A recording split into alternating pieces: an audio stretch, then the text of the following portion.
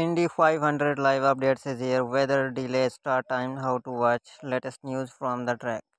The IndyCar world turns in its attention to Indianapolis Motor Speedway on Sunday with the Indianapolis 500, where 33 drivers will compete to win 108th edition of the race. Eight former winners and six rookies are among the 11 rows field that will take the green flag, including Helio, who could become the first driver to win the Indy 500 five times.